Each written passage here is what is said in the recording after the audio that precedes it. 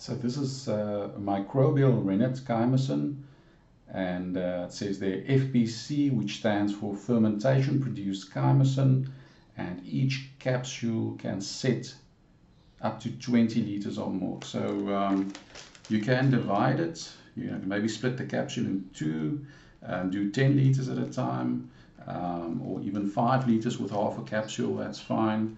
You can overdose a little bit as long as you don't underdose.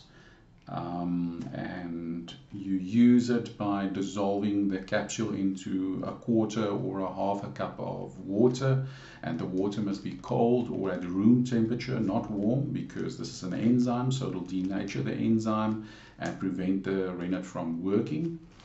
And yeah, very easy to use. So the capsule is basically a dosing mechanism, and it helps to keep the rennet dry and extend the shelf life.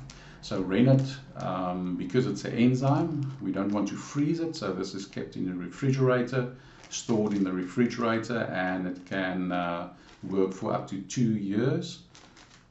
And even after that, if you increase the dosage, it will still be fine. So this is Rennet Microbial Chymosin, fermentation produced chymosin.